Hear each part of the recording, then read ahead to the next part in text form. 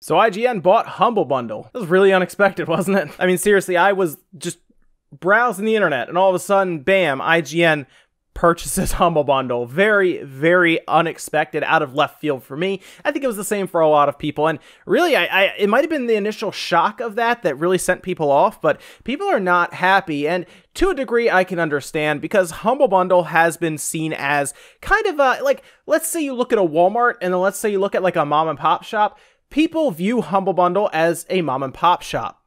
I feel like I'm going to be saying Humble Bundle a lot, and that's kind of, it almost runs over itself. Humble Bundle, Humble Bundle. This is going to be a fun video. Very quickly, for anyone who does not know what Humble Bundle is, first of all, you've been missing out for quite a while if you don't know what it is.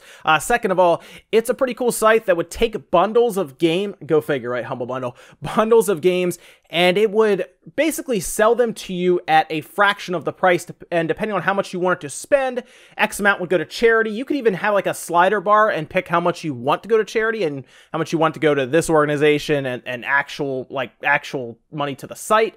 But a lot of people would essentially just jump down from there, and you would end up buying several games for cheap. In fact, at times you could get like 4 or 5 games for like $1 or $2. And then of course they have tiers. So you spend $1 for this much, you spend $5 for this, and then you beat the average, which maybe is like $7 or something for this game. And it's cool. I actually built out a lot of my Steam library with Humble Bundle. There's several I haven't even touched yet because they came with maybe a game I wanted. Maybe Tomb Raider was up and then, oh look, here's Saints Row 2 or something, a game that I have no real interest in, but it's now in my Steam library for later. I think I have the entire series, and I think I've only played the first one and like the third one, but it was a cool idea and it worked well. A lot of us loved the Humble Bundle site, the Humble Bundle storefront. They ended up kind of expanding from there. They turned into a digital distribution site, kind of like Steam as well. You could also sign up for a monthly Humble Bundle service where you would get X amount of games sent to you every month, and it was pretty cool overall. And then they went into something kind of interesting, something that I think caught IGN's eye, and that is that they started to help indie developers publish their games. Most notably, they started, from what I've seen, with a few, but the biggest one that seems to be kind of a success now was A Hat in Time. So over on the Humble Bundle blog, which is a part of the site, you can pretty much see it just says Humble Bundle is joining forces with IGN. This was posted by Jeffrey Rosen, who's the co-founder and CEO of the site. They go on in this post pretty much to put IGN over, saying they're going to help us. Even in the first line saying, announcing our biggest bundle ever, Humble Bundle is proudly joining the IGN family.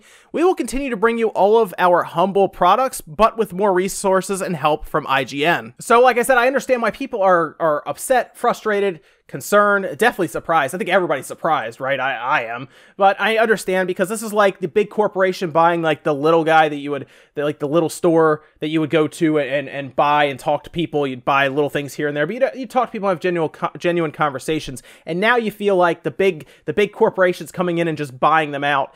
And yes and no. Now, the CEO from IGN said that, well, we're not going to change anything in the short term, because why fix something that's not broken? I agree. In fact, the smartest thing IGN can do here is not do anything at all. I would recommend that they try to fund and publish more games through their indie program. I think that's a great idea, because at that point, IGN is essentially a game publisher as well, which is really weird to think about. But it makes a lot of sense. Now, he says in the short term, what would they do in the long term? I have no idea.